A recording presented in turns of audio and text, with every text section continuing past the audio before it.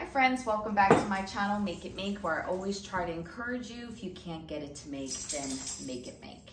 So today I'm going to be canning beans. I'll try to let you know what it is that I'm doing because it's not really like a full tutorial of canning beans, but I'm going to be canning beans while we talk about something else. If you do want a full extensive tutorial on how to pressure can beans, I will put the iCard either here or here. All right, so first, I have a pint here, and for each pint, I'm going to be adding a half a cup of beans to that pint. Now, there's been so much going on in the world today, and without getting into specifics, I do know that there is a lot of fear going around. And I'm not trying to say that people don't have a right to that fear. I get it. I have fears myself. It's just that I feel like lately it's sort of taking over my life and also really taking over a lot of other people's thoughts, and their stress levels are going up super high. Anxiety is going up super high, and we all deal with it in a certain way. And I don't know, but like if there's anything I can do or say to help reduce those fears and anxiety, I know it works for me, and I just want to pass it along to you. Well, the number one thing I've been trying to do, well, I haven't been successful at it yet, but the number one thing that I really need to try to do is to not feed my fears so much with social media. It's honestly just sort of taking a break and not feeding it as much as I have been, because I can honestly watch the news all day. I can watch reels all day, and it's just not healthy for me. And I don't think it's healthy for anybody who gets super, super fired up about these things, because I get fired up as well. No matter which way you sway, you're gonna get fired up. I think that's been pretty evident in this time. And also with, the different wars, going on, that's been very, I mean, it's just a lot to have on our plate all day, every day. And what I wanted to tell you is that that's just not something that we are meant to carry. And I am going to talk about God here, and if that's something that you don't like, you could just, bypass this video or whatever, but I'm here to tell you what's helped me. So I'm going to do a different bean now. I'm going to go with small red kidney beans. Do a half a cup of that in my pint. But, I was thinking the other day, and I was praying, and I was like, Lord, you know what, this is not meant for me to carry. I cannot carry the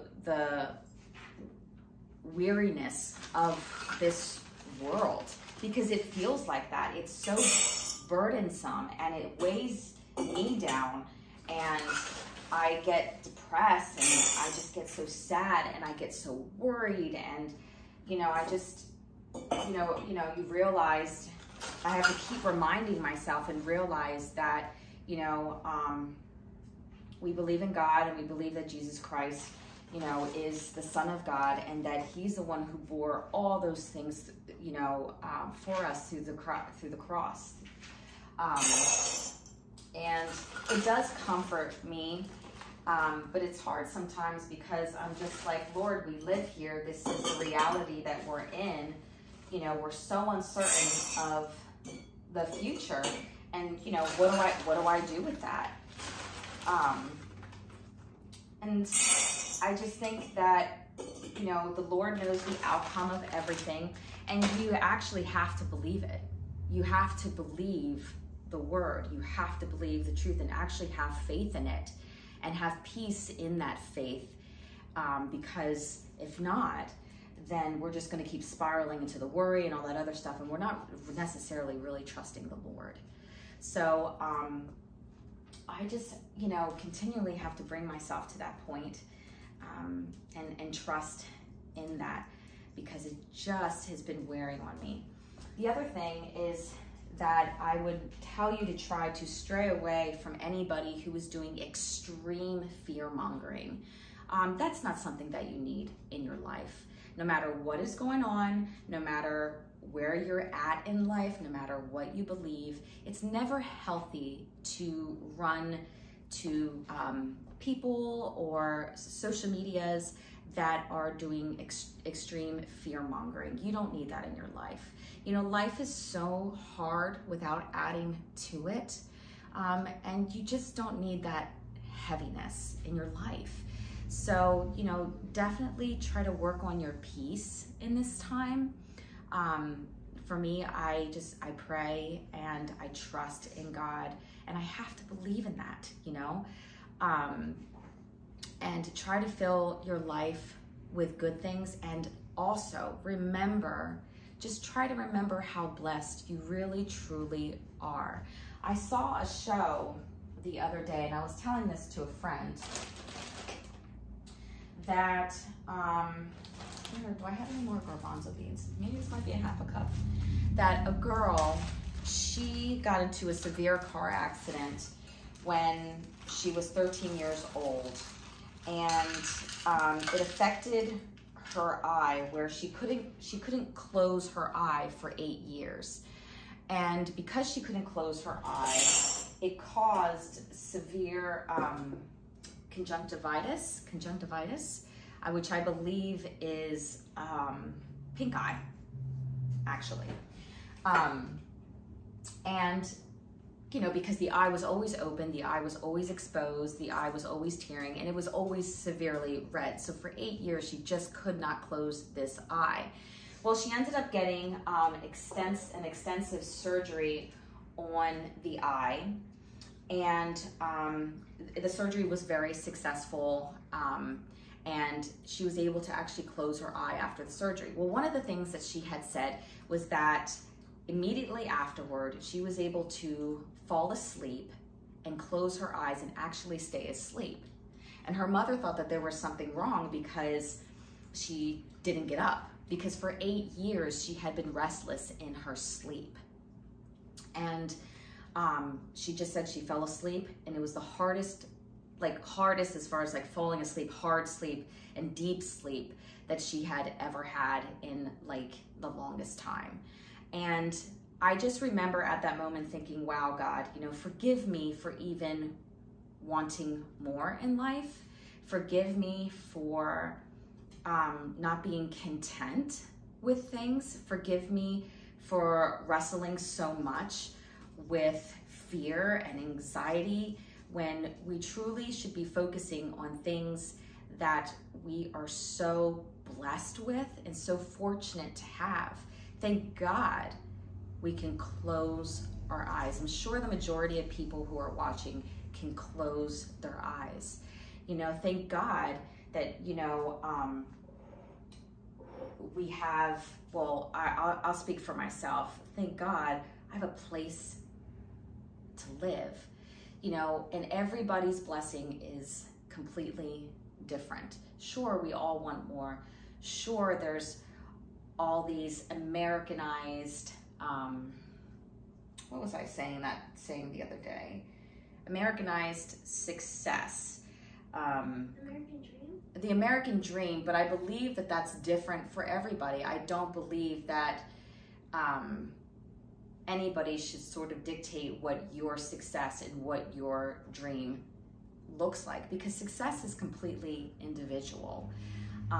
For me, you know, just being able to work at home, and, you know, my YouTube channel isn't like a huge channel, and that's really okay.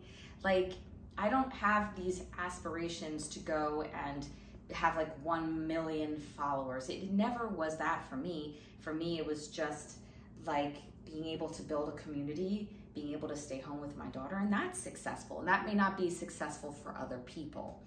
And I wasn't trying to get in about me, but I was just talking about like what success is to an individual. So that looks different for all of us. And if you can, you know,